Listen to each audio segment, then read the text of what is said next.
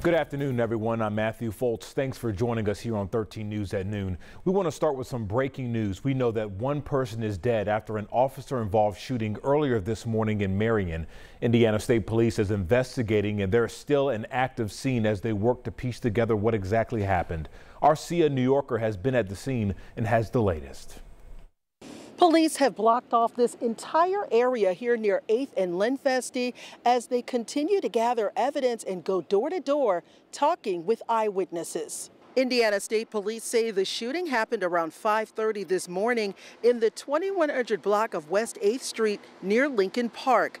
An ISP spokesperson tells 13 News that two Marion Police Department officers were involved in the incident but were not injured.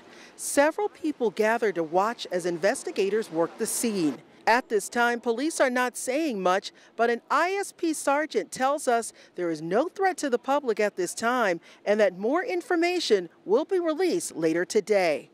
I spoke with neighbors who told me they're concerned about the violence so close to home. I usually stay home, more so than what I like, but you're almost afraid to go out anymore because of this. Very peaceful. It's a lot of retired people in this neighborhood. We've never had no problems. Police tell us there will be a press conference later today at Marion City Hall where they plan to release more information about what led up to the shooting. Be sure to stay with 13 News for all the latest details.